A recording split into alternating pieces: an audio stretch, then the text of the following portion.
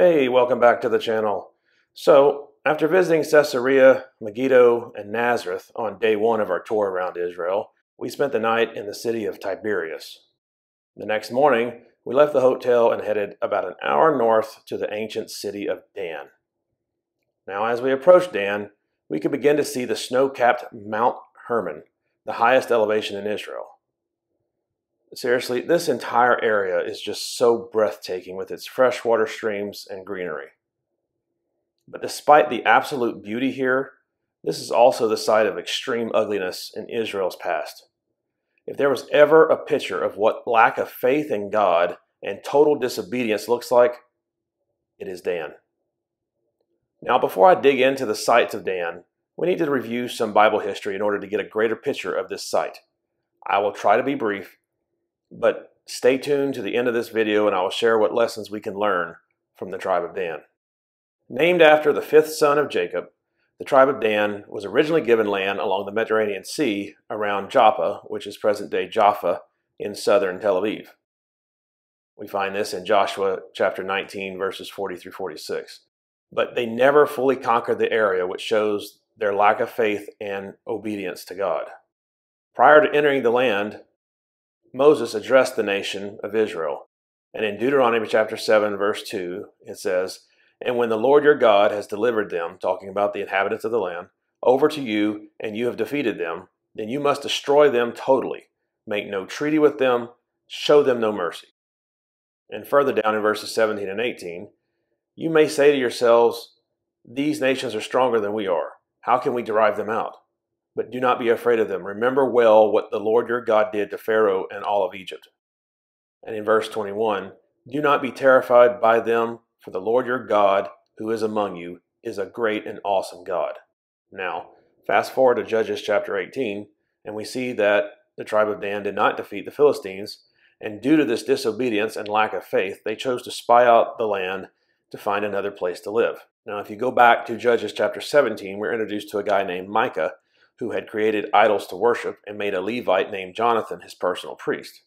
So after the tribe of Dan spied out the whole land, they settled on conquering Laish, which is also called Leshem, which is an isolated and peaceful city in the north. On the way to Laish, they visited the house of Micah, took his idols, and Jonathan to be their priest. The tribe of Dan easily attacked the people of Laish and killed them and burned down their city. Then Dan rebuilt it and named it after their namesake, Dan. Again, you can read the whole account in Judges chapter 18. In 1966, during the excavations in the area, a thick layer of ash was discovered, indicating the destruction of a late Bronze Age city, confirming the account in Judges 18, verse 27, of Laish being burned down by the tribe of Dan.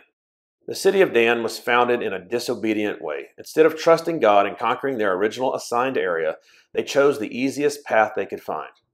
Then, to make matters worse, they immediately started off worshiping the idols of Micah's house when they settled in the city.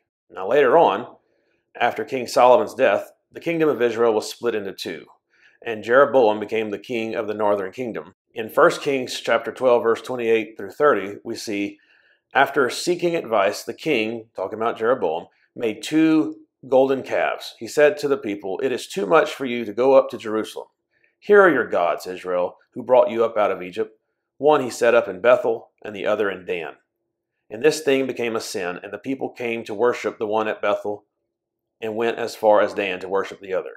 He set up the golden calves to prevent the people from traveling to the temple in Jerusalem to worship, which was in the southern kingdom ruled by Solomon's son, Rehoboam." Now, let's jump in and look at some of the sites here at Tel Dan Nature Reserve. This is the Dan River, which is one of the 3 tributaries that are the beginning point of the Jordan River. This whole area of northern Israel is just so unbelievably beautiful. Next, we come to the remains of the temple where the tribe of Dan and basically the whole northern kingdom prostituted itself in worshiping false gods. Here is the altar, which would have been used to perform the animal sacrifices on. And in the background is another tour group that is seated where Jeroboam's golden calf would have been placed. Directly behind the remains of this ancient temple is the nation of Lebanon. This is the home to Hezbollah, the Lebanese Shiite militia, who is one of the many enemies of Israel today. Next, we see the main area of the city. This is the Iron Age city gate that would have been built by the Jews. Around this area was found fragments of an inscribed stone believed to be written by Hazael, king of Aram, called the Tel Dan Stele. It described the battle between the Arameans and King Joram of Israel and King Ahaziah of Judah, who was of the house of David. It is the first reference of King David from any non-Jewish source. The artifact is located in Israel Museum in Jerusalem. The biblical narrative is found in 2 Kings chapter 9 and 2 Chronicles chapter 22. Here is where the king of the city would have sat, and to the right is where the city elders would have sat. This was a common setup in the cities during the Old Testament times. This is an example of what it could have looked like back then. Later on, I was selected to sit here as king while the tour guide described everything we were seeing. But man, based on where we are and the overt sin this city was involved in, I'm not sure being named king was such a great honor. Lastly, this is the Canaanite gate that is dated 1700 BC. This is the oldest archway ever found intact. The popular claim, both online and here at the site, is that this is the entrance that Abram used in Genesis 14:14 when pursuing the armies that took his nephew Lot. Now when Abram heard that his brother was taken captive, he armed his 318 trained servants who were born in his own house and went in pursuit as far as Dan. Now, if you're like me and a critical thinker, how could Abram go through a gate from a place called Dan when Dan, Abram's great-grandson, was many, many years away from being born, let alone the tribe of Dan conquering the city of Laish? How do we explain this? Well, many attribute this to being an anachronism, an act of attributing an object to a period to which it does not belong. This explanation opens up more questions that I don't want to try to answer at this time, maybe in a future video. But at the end of the day, it is possible Abram could have entered this city. Now, going back to the tribe of Dan, what can we learn from all of this? Well, Dan's disobedience, their lack of faith of God, their worship of false gods, ended with them being taken into captivity by the Assyrians along with the whole northern kingdom of Israel. When choosing to follow God becomes difficult and challenging, and we decide to take the easier and safer paths, choosing our ways instead of His, it will eventually have disastrous results in our lives. No matter how difficult things may get, we must stay obedient to God and keep trusting Him. He knows what He's doing. And when you're faced with some challenge or task that obeying God makes things harder and more fearful for you, just remember all the times God has come through for you in the past.